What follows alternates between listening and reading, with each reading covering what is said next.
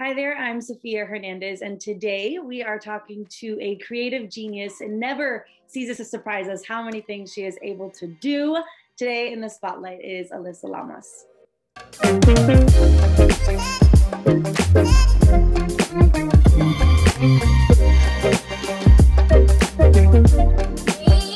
Hey.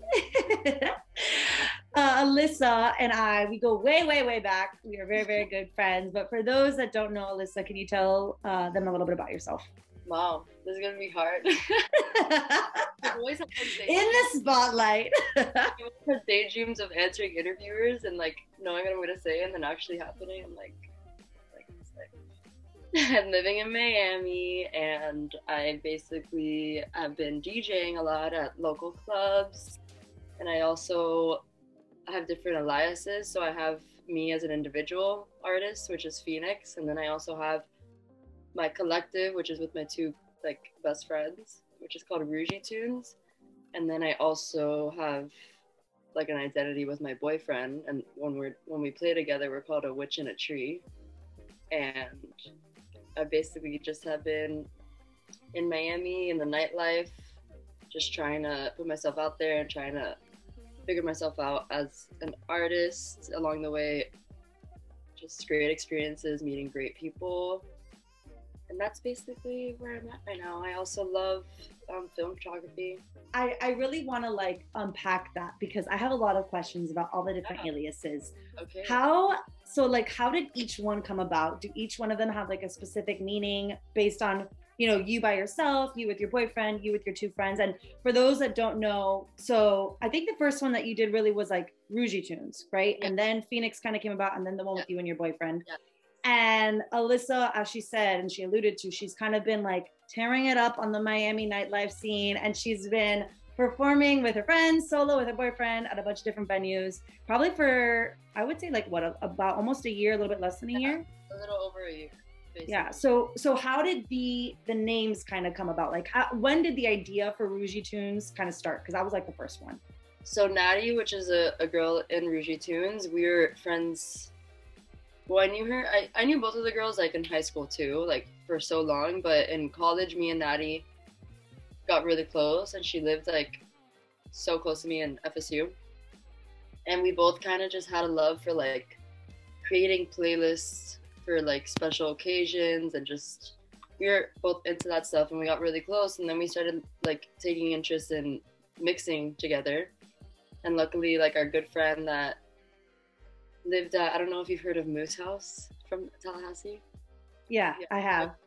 Our good friend that lived there is a DJ, so he had all the equipment, and me and Natty would just ask him questions, and that kind of sparked our interest.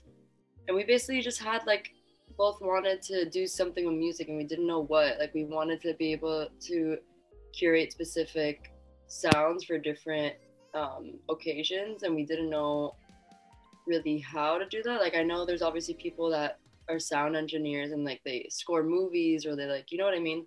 We just didn't know what we wanted to do. We wanted to express our music in a way, but we're not musicians really. We don't play the piano or whatever. So Natty always had this idea, and she literally had I think she had a fake, one of those fake Instagram accounts, and the name was Rougie. Okay. I don't even think there's not a real meaningful meaning. It's just she liked rouge, which is red in French, and then I think during the time that word bougie was coming along, she kind of just mixed them together. Crafty, I like that. She just mixed them together, and it also has a nice ring to it. It kind of reminds us of Looney Tunes in a way, Yeah. Looney. Rougie came about because we all had this idea, and then our friend Milu, who had also been killing it in nightlife, she just has always her heart and soul has always been in music. She called us last year in March and was saying that she has this idea, and she thought of me and Natty. She knows that we're very passionate and into music and all this stuff, and we were dude, we have this kind of same idea. So we kind of just all had the same idea, and it just went from that call on. We were wow, we this is divine timing or something, that we all have the same idea, and you know what I mean? Yeah. you've always been somebody who gravitated towards the arts. You mentioned that you have a passion for photography, and I think like you've always been in tune with music, but did you ever think that you would be not like a listener, but like a creator of it in a way? And like people would be listening to what you're creating? Literally, I always knew I wanted to be a part of music somehow, just because I've just always loved the nightlife. I just love concerts. Like I've always loved, if I find a really good song, I'll send it to all my friends and I'm like, you need to hear it. Like I want people to hear what I find. And I think mixing is a perfect way to express that, because you're just gathering a bunch of songs that you really love and that you think will bring good energy depending on because I see DJs as like music like collectors in a way. You're like collecting a bunch of different music so you could cater to any sort of event or audience, you know? And now I'm like wanting to learn how to produce so I could like make my own music. And I honestly I never really thought I'd come this far at all. And for you, even that process and that learning curve, because you didn't know how to mix before, and then someone kind of taught you the ways to do it. What was that process like? Was it frustrating? Was it not? Was it was it a big learning curve? Was it a small one? It honestly clicked with me pretty fast. Like I feel like with at least for me, everyone has different strengths, but my strength is my ear. I've always had a really good ear. Like if I hear a song, I could like find a way to play it on the piano and stuff like that. So I think I already had that strength going into mixing, as to like hearing what songs will sound good together. Like I think the biggest learning curve of that was just the technical stuff, like learning all the buttons. I still don't know all of it because I'm not a really techie person. It's more the technique that is a learning curve, because you need to learn how to like ease a song in, or like take out a certain sound from one song so it doesn't like sound too much to the other one. And like there's also effects you could use. There's like so much that I have yet to master, but I never really got frustrated ever. That's good, because I feel like I look at a soundboard and I feel like I wouldn't even know where to start. I'm like, I think there's way too much stuff on here that I'm like, why don't we just press play and go and next song? There's literally so much stuff, and like my boyfriend is literally a wizard with the technology aspect of it. I mean, he also has a great ear, but like he just is so good at with the buttons and stuff. And when I watch him, I'm like, how do you do that? And how does it feel for you too? Because obviously, you know, it kind of went from the three of you to now you kind of doing it a little bit independently at sometimes, and then you doing it with your boyfriend at sometimes. To have like to look out into a crowd and see people enjoying what you're creating, what has that been like for you? It honestly doesn't even feel real. I feel like this whole process, I haven't really seen it as like, I don't know how to explain. Like it's grown very organically in a way. Like this whole, I never expected to play at like a club or anything. Like we were kind of just doing this for fun in a way, and like because we wanted to learn.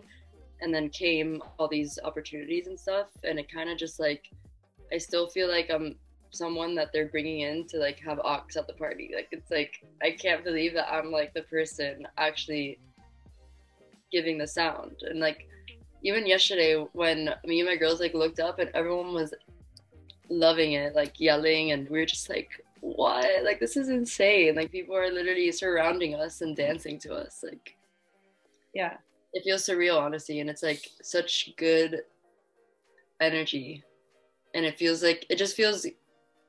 nice knowing that people are liking songs that I enjoy, and like in my head I think people like it and I love to dance to them, so I'm like, I want them to do the same, you know? Yeah, and I feel like too, we're in this age where a lot of people in our generation, right, like kind of like you, I feel like you've always had things that have been of interest to you and hobbies, right? And it's kind of knowing what to pursue wholeheartedly, and like maybe with something that could be more of like a side project.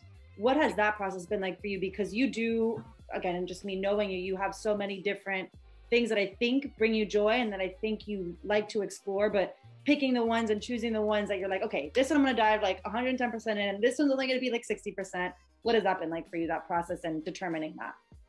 I actually just kind of had, not an awakening, but like kind of an awakening like the other month. And I was a barista at this cafe, And I really just realized that like my heart wasn't in that. Like I'm not the kind of person that could have a job that is making good money but I'm not enjoying. Like I'd rather not. Like I'd rather have less money and be putting my energy to something that I really enjoy, you know? So I left that job and I decided to just like wholeheartedly, even though my heart has always been in it, but not all my time is allocated to like Ruji or to myself as like an artist. Right now, I've just been really zoning in on music and I really want to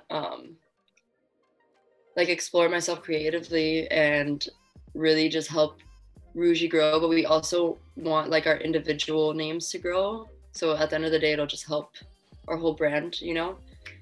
It just feels like it feels right. Like obviously I dabble in photography, but that's I could tell that that's not right now what I really want to like go into, you know? Like I do it for fun, but music is definitely it wasn't hard to figure out. Like I felt it. Like I just knew. I don't know. Yeah, I preach on this podcast. Yeah. Gut feelings, they're guardian angels. Like when you know, and that's really it. But it does take a big leap of faith. You know, like I think too, it's scary because especially something like this that it's, you know, I think the arts get a bad rep, right? Because it's like the field that maybe doesn't have as much credibility, doesn't have as much of a foundation or something that you could fall back on if shit hits the fan and you need to like slice and dice without like gigs or something. Right. You know? What was that like for you? Like, was there like a hesitation at all? Was there kind of like needing to like talk it over with people? You were just like, I'm going to just try it. And like, where did that inner confidence come from? I've always been, I don't know if it's like a bad thing. Obviously I need to balance it, but I've always been just very optimistic, like almost blindly optimistic. I think it might be because I'm a Sagittarius and they're literally known to be like the optimists, but I just very much don't, obviously with some things I do, but I don't really like think of the bad stuff that might happen just because at the end of the day, if I truly believe like something is going to be good and like it's worth it, like I think it will just bring me good. You know what I mean? Versus just worrying about everything. Obviously, you always have to have a backup plan. Like right now, I am also a copywriter and it's like a part-time job and I just do it from home. So I have that to fall back on, but I truly, I don't know, the worries don't come to me. I just, listen, I'm pretty optimistic most of the time. Sometimes that's the way to go, you know? Yeah. And I feel like too, let's talk a little bit more about the business side, because I think with that too, right? When you are developing your own brand, you are the newbie in this scene, right? Probably with a bunch of people who have been doing this for years and years. How do you know, number one, how much you're worth when other companies ask you what your rate is? How do you know how to like solidify yourself when you're the new kid walking in?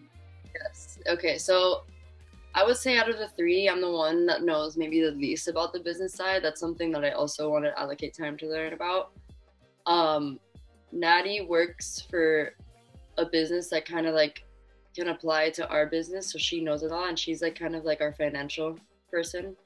And then Milu, who's the other girl, she's been in the game. Like she's been in the nightlife. She knows a lot of people. So she's been like just talking to people and gets advice from like very like people who have been in this, you know? So I think they've taught me a lot. But when it comes to like rates and stuff, that's just been something, it's hard, you know? Like especially in the beginning, starting out, you need to put yourself out there. So your mentality is I'll take what I can get. But I also think for anyone putting themselves out there, like you kind of have to have like that fake it till you make it mentality. Like there obviously is a balance. You can't just act like, you have to be humble and everything, but you have to just know your worth. And I think there was a point where, I don't know, maybe it was a show that we saw like a crowd, or just like every time that we'd play, we always bring a crowd and everyone always enjoys it. And we actually were talking about it the other day. We're like, this is our rate. And if someone like dips lower, like, no, that's not meant for us right now, because like we truly think, especially we're three girls. So imagine if we get paid like 100, it's like, we're not really getting anything. You just really have to put your foot down and like trust in yourself and it'll work out. Like you really need, especially as a woman, I don't know, I feel like you could be downplayed a lot, but you just have to be firm. For sure, for sure. Yeah. And for you too, I think it's like you mentioned, it's an interesting circumstance because it's not just you all the time by yourself. At some points it is, but you Yeah. also work with your friends in one avenue and you work with your significant other in another. What is even that like? Because, you always have both sides, right? Some people are like, I would never give up, trade working with my friends for the world. And other people are like, hell no. What has that process been like navigating both with your significant other and your friends? It's been beautiful, honestly. Like, I feel like it's opening up a whole new side of all of us, and we also have just gotten so close in the process. Like, we were always close, but now we kind of realize in the middle of us starting Ruji, like, we need to be friends too. Like, we need to understand each other emotionally. We just need to know each other, because I don't know, it just makes things more fluid and like smooth.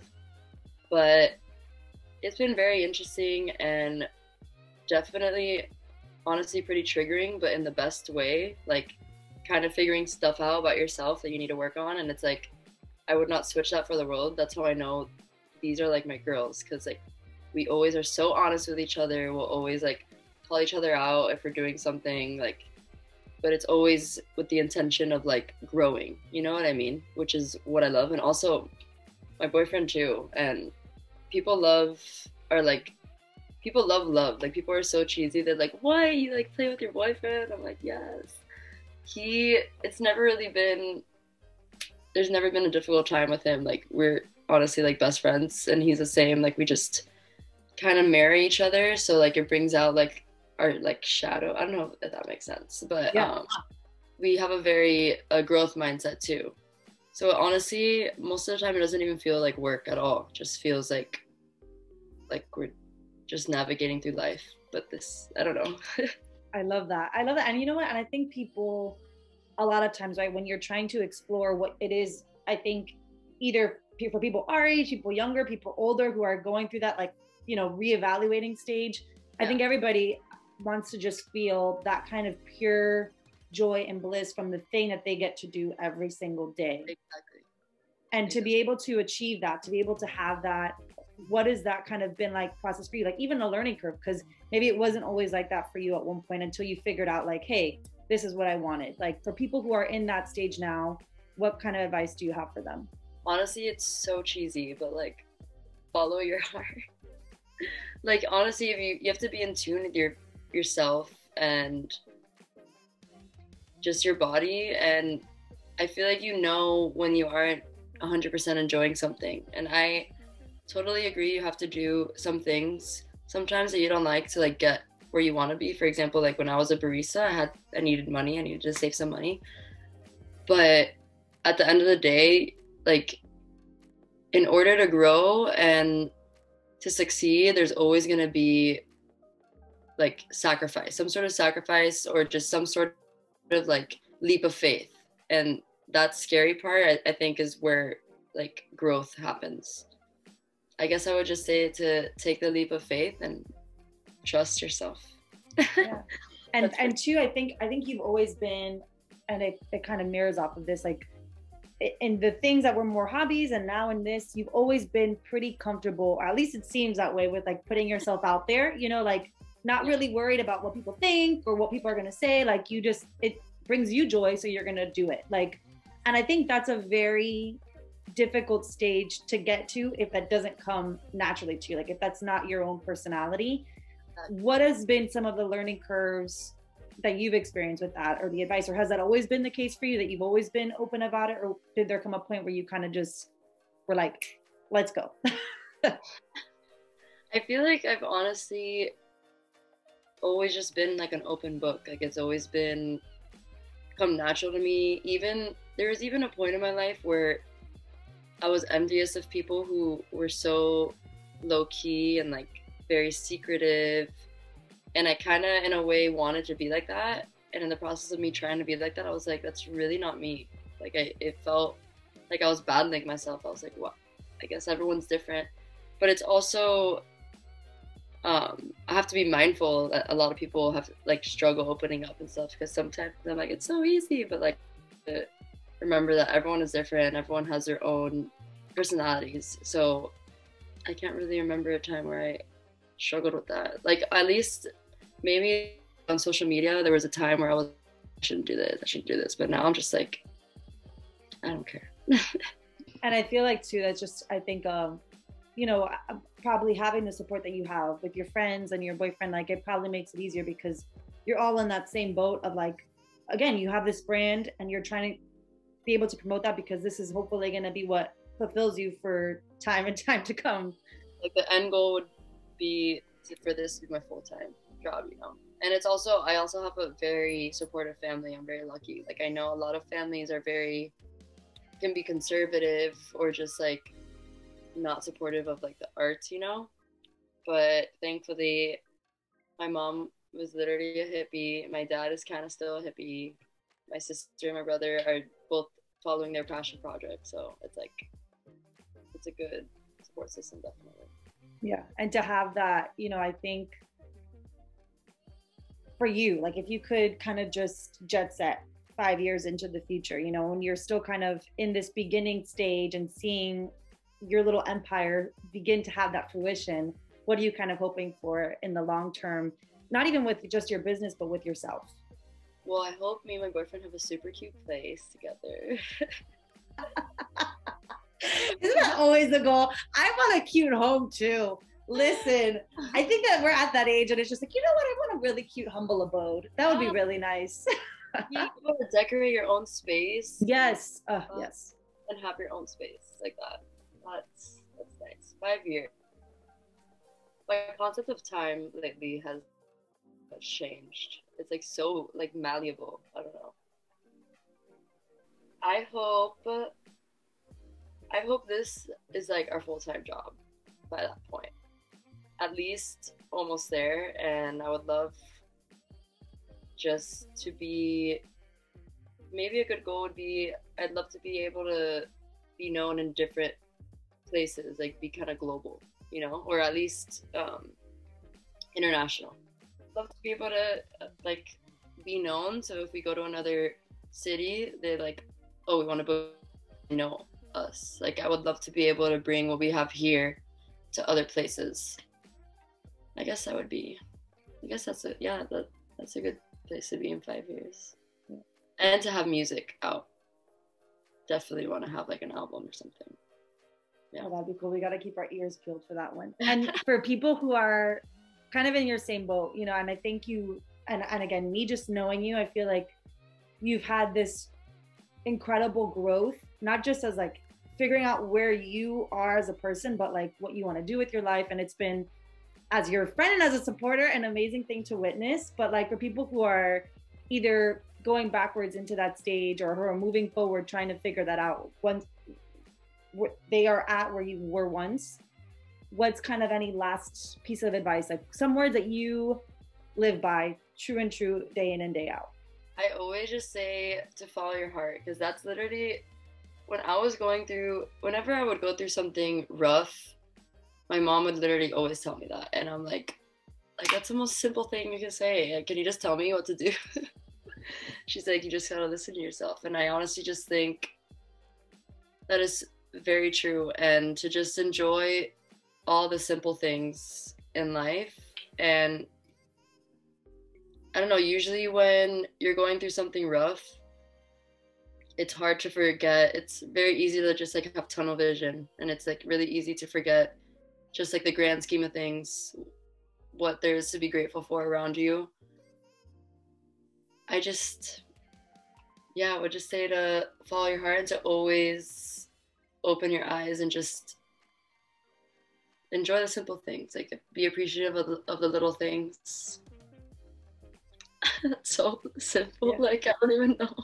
You know what? It's simple, but it's easier said than done. So it's happy for me to see that that's what you're succeeding in, and hopefully it inspires others to kind of just, you know, either follow something that they're passionate about or kind of just reevaluate the things in their surroundings and in their life. You have to believe in yourself, you know, because then nothing's gonna happen. Like you have to have the self-love, even though we all struggle with it. But Thank you so much for joining us on the Spotlight. If you want to learn more about Rougie Tunes or Alyssa solo as Phoenix, I'm going to put all her social down below. And again, we're going to have a new episode of The Spotlight every Thursday.